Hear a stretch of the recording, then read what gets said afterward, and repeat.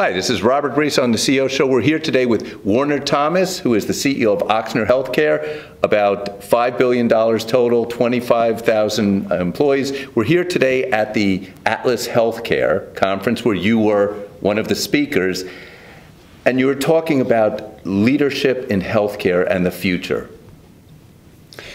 So I think we were talking about today innovation and how innovation and technology is impacting healthcare. And I think the challenge for legacy healthcare organizations is how do you embrace that change and how do you continue to push your organization?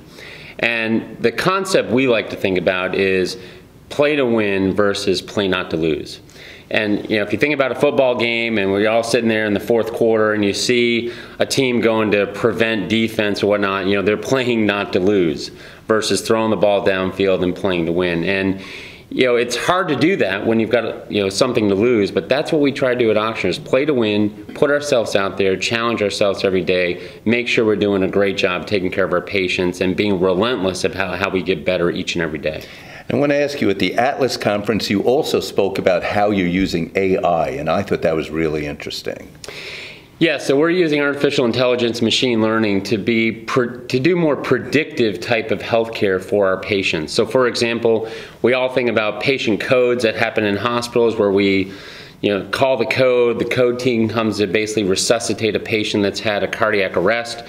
At our Ochsner facilities, we now are using artificial intelligence to predict whether a code is going to happen or not 4 to 5 hours prior to that code ever occurring. We've seen a 44% reduction in codes on our med-surg units where we're using this technology. It is simply groundbreaking and amazing work that's being done, much more predictive and proactive versus reactive, which is really where we need to take all of healthcare.